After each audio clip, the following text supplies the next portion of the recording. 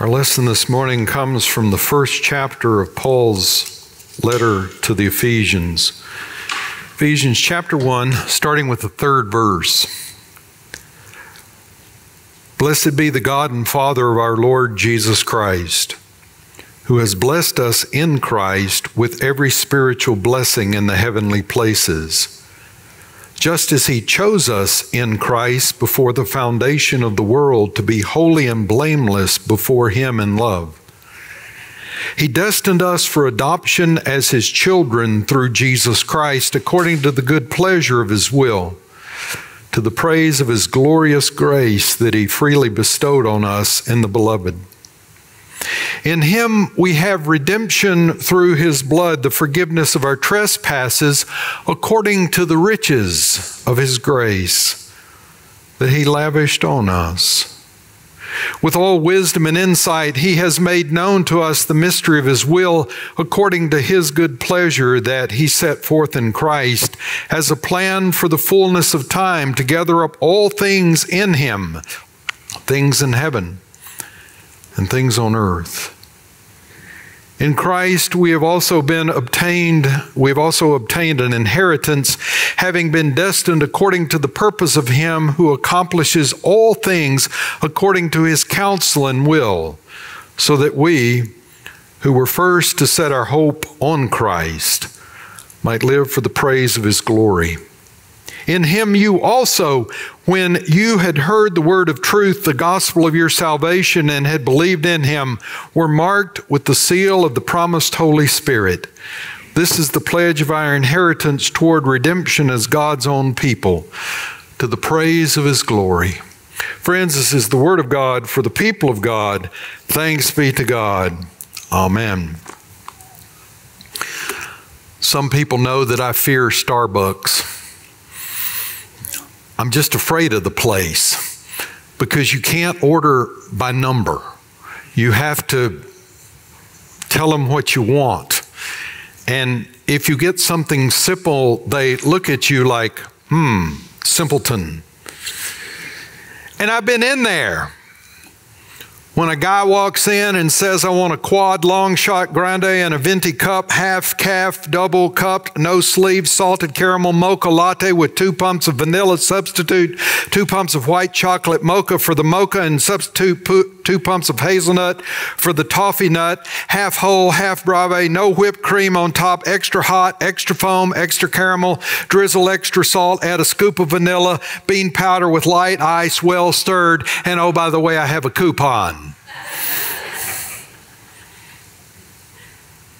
I am not standing behind that and going, I want a coffee.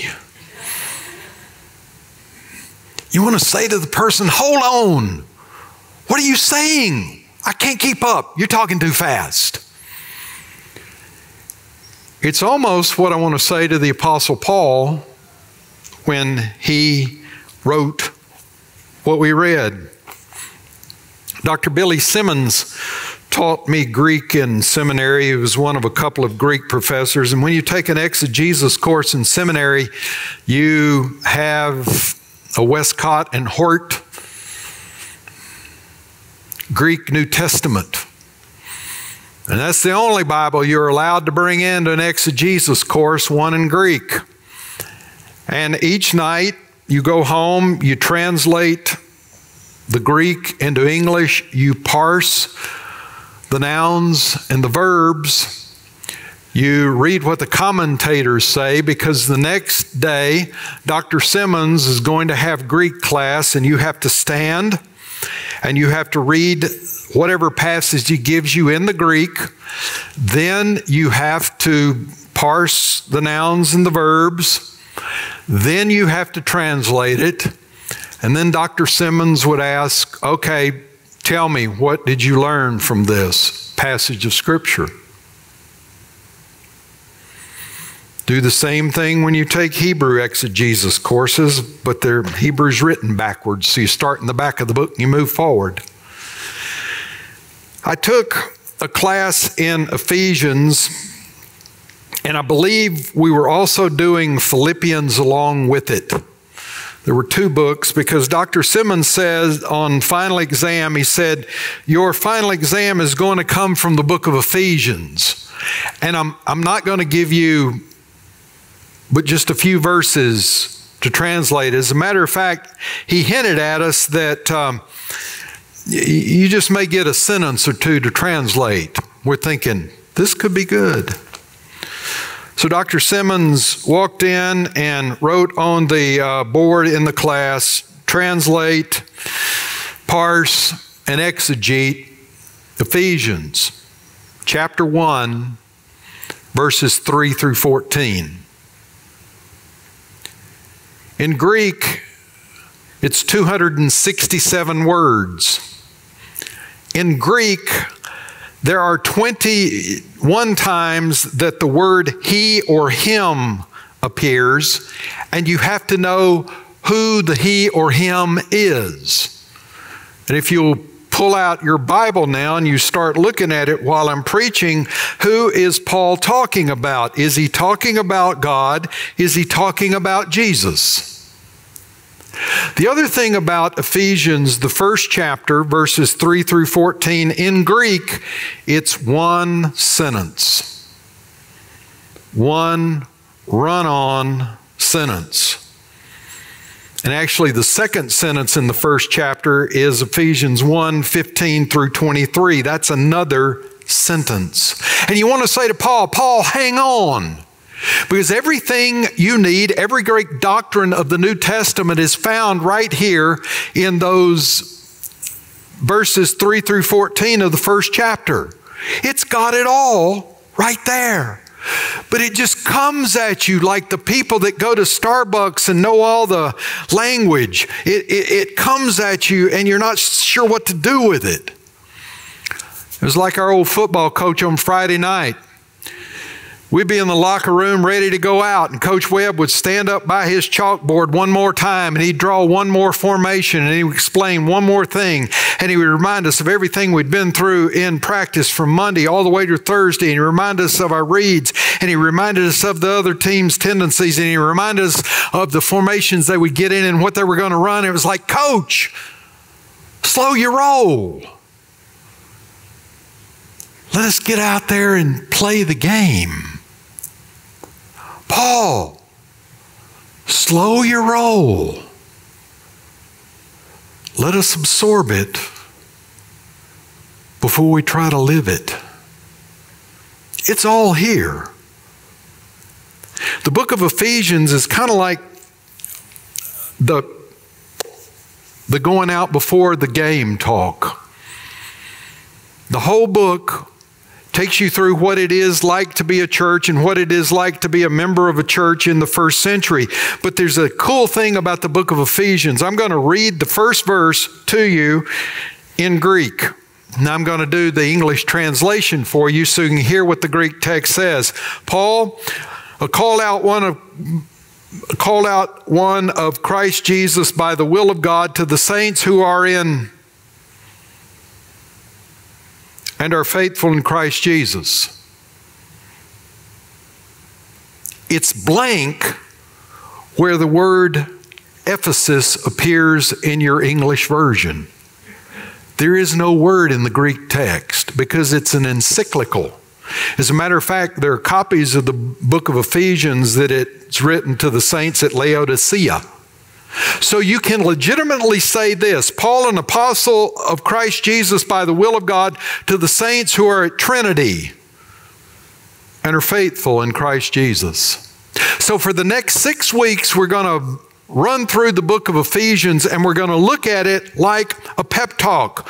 We're going to look at it like an attaboy. You know, somebody's graduating and you give them, attaboy, you did a great job. Now go out there and get a great job or have a great life. Or if somebody is going through a great life transition, you encourage them. That's what the book of Ephesians is. It encourages us as a church. It encourages us as individuals to live as Christ has commanded. There are 4 things I want to say that are in this passage this morning. And on that final exam, I came up with 4 other things because there are all kinds of things in there. I made a list Monday when I started this again, and just the first chapter is a several-week sermon series, but you're going to get 4 things this morning. God has given us, we are blessed in Christ with every spiritual blessing in the heavenly places. It's already ours. We have been given every spiritual blessing. And when we talk about spiritual blessings, we tend to turn those things into, they're ethereal. We tend to think that spiritual blessings are, you know, the fruit of the Spirit all over again. It's love, joy, peace, patience, kindness, generosity, faithfulness, gentleness, and self-control.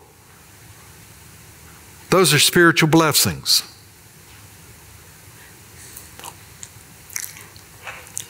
Sometimes people don't get so fired up about those kind of spiritual blessings. Love, joy, peace, good. Those are good things. How many of you have ever prayed for the spiritual blessing of patience?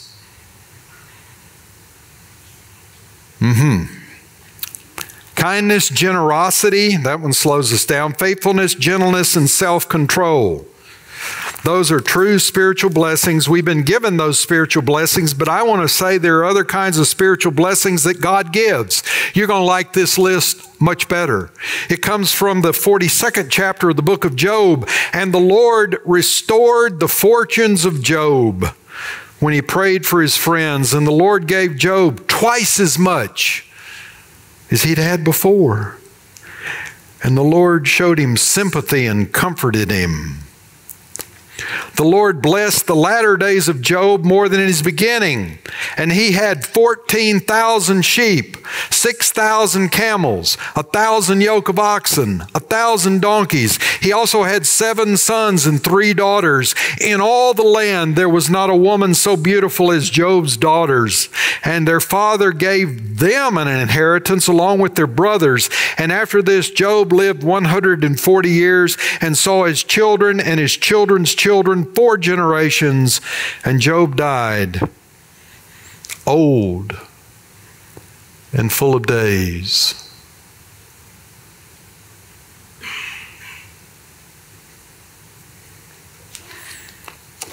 When you jump in your car today, understand that's a spiritual blessing. Pardon me, Bear. When you go in your house today, understand that's a spiritual blessing. When you look at your checkbook,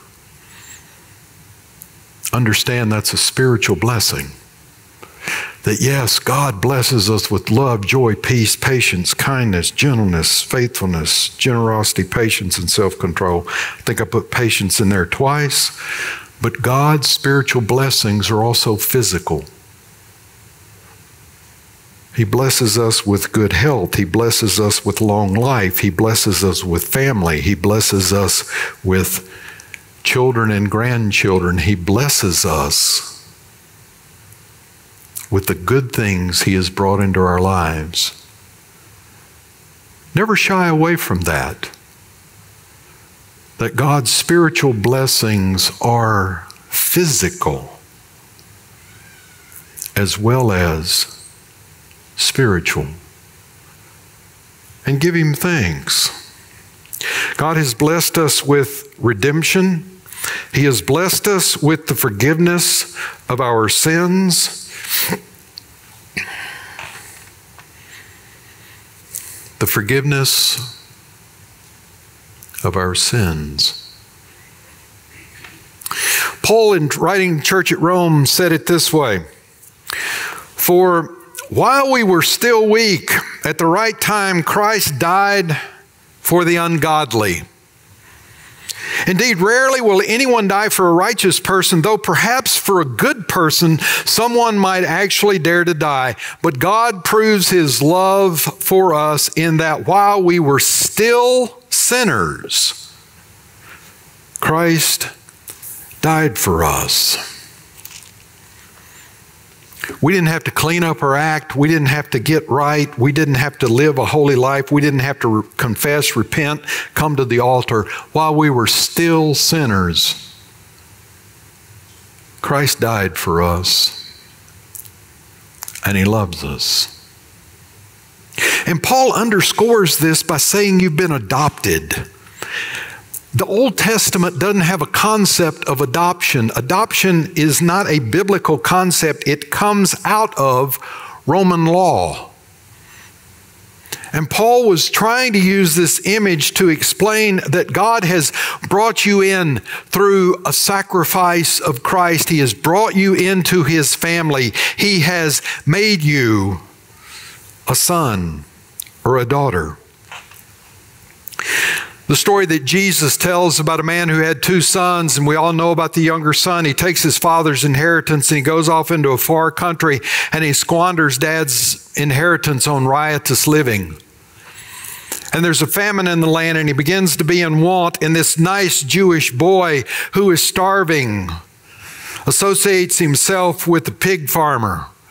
And the pig farmer, probably knowing he was a nice Jewish boy and knowing how the Jews looked at swine, told him, "Go slop the hogs." And this young boy is about to put his face in the pig slop.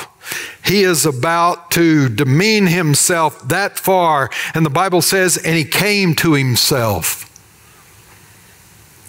And he realized, how many of my father's servants are being fed right now, and I'm slopping hogs. I know what I'll do.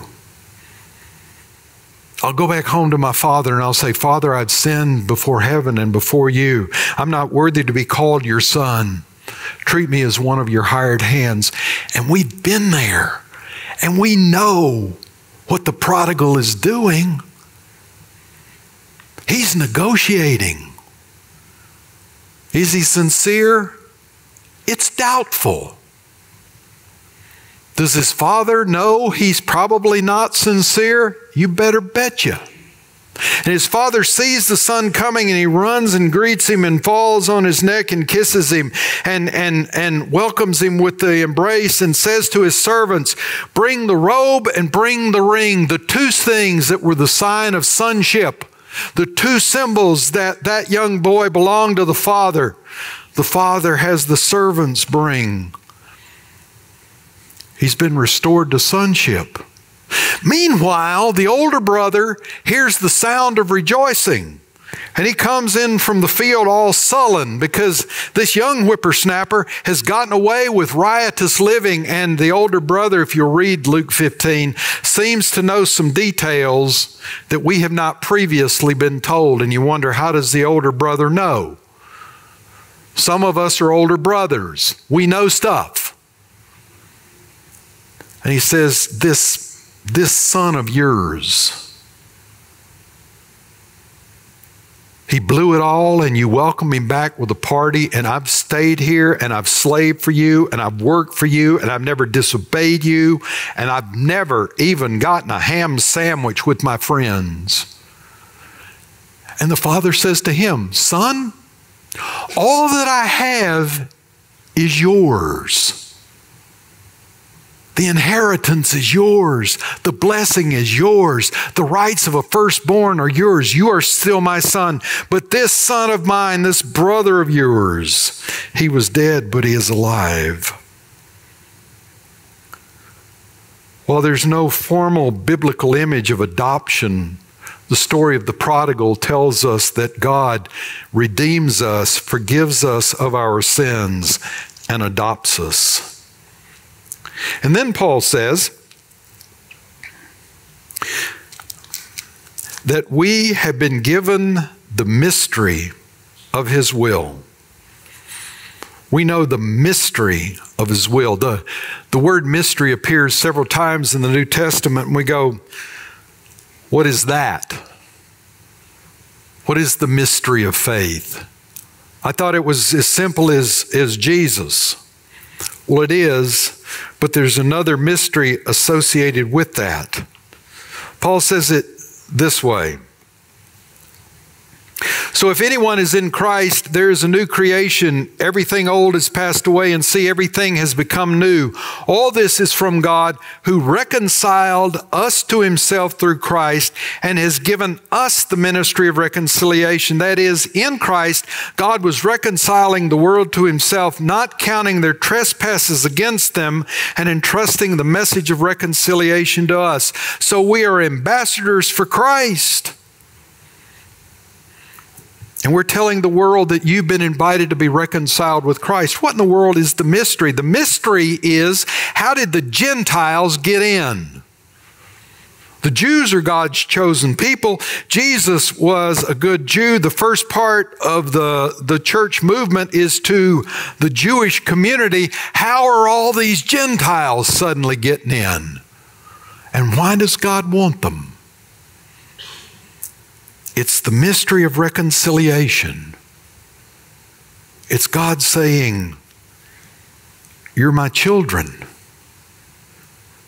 Whether you're a saint or a sinner, I love you. You're my children. Whether Jew or Gentile, I love you. You are my children.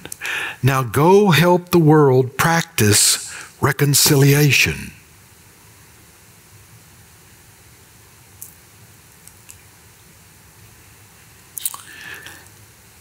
Yesterday, in the afternoon, the family tribe was located in front of a television watching Netflix, and there's something on Netflix. It's a cooking show that involves barbecue.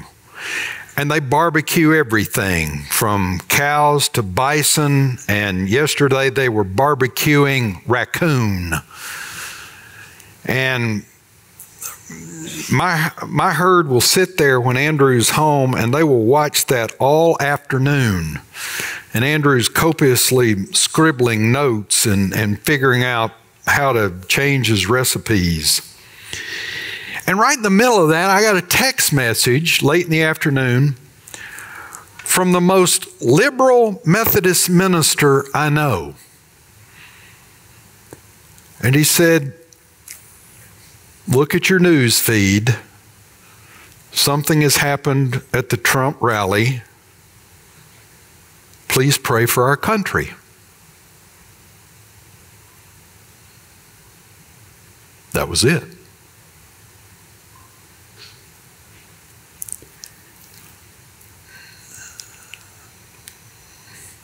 What happened yesterday has happened before in American history.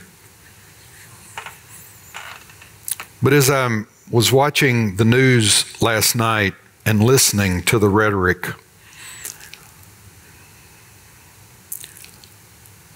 I thought, you know, God has just given us our ministry, the ministry of reconciliation, the ministry of learning how to disagree with one another without turning it into this big polarizing event. And I thought, there is no other entity in culture that can turn the thermostat down right now except the church. And here's the hard thing I want to say to you, and I just keep your brain with me and let me get the statement out.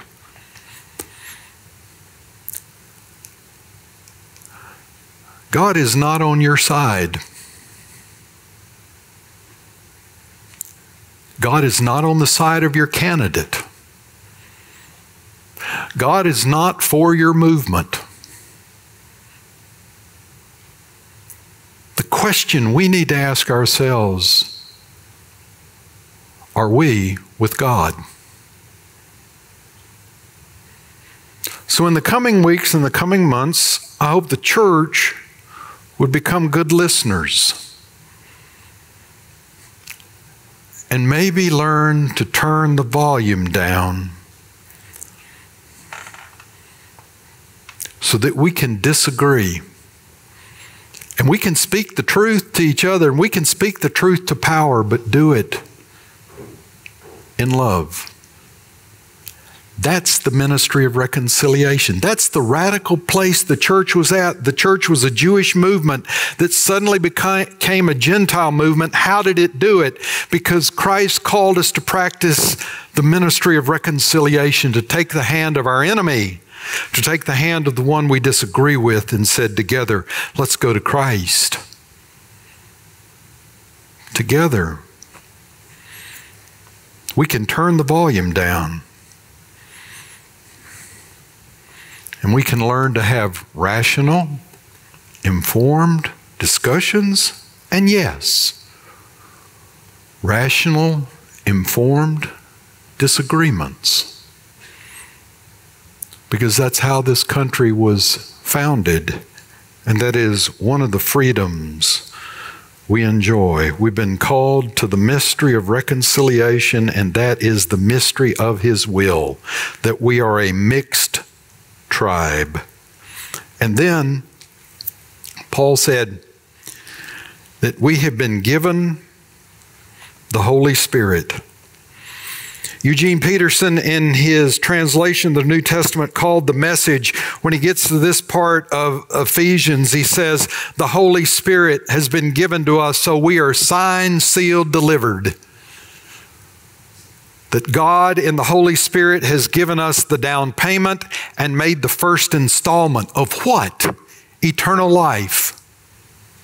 That He set us free from our sins. He set us free from the bondage of death. He set us free from fear. He has set us free to live as His children, to live rich, full lives, enjoying material blessings, which are really spiritual blessings, and enjoying spiritual blessings. We have the freedom that we've been forgiven of our sins. We know the mystery that God has called us into this ministry called reconciliation. And we've got God's Spirit that dwells in us, that empowers us, that allows us to do the seemingly impossible. But you want to say to Paul, slow down. I can't take it all in. Slow down. There's too much here. The next 6 weeks will be our pep talk as a church. Our pep talk to get ready for the future that God's preparing us for. And it'll start with Weekend of the Cross, and it'll move to August the 18th. We have a church surprise getting ready for you on August the 18th. And it will move into the fall as some new ministries kick off, and we see God's people coming back to church.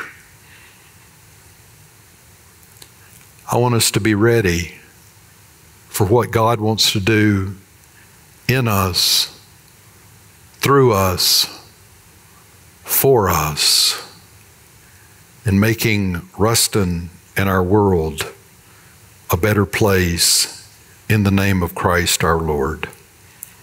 Would you stand and pray with me?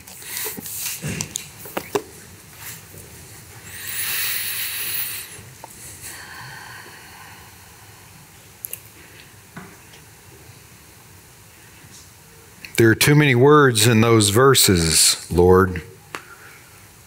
One long run-on sentence that confuses us.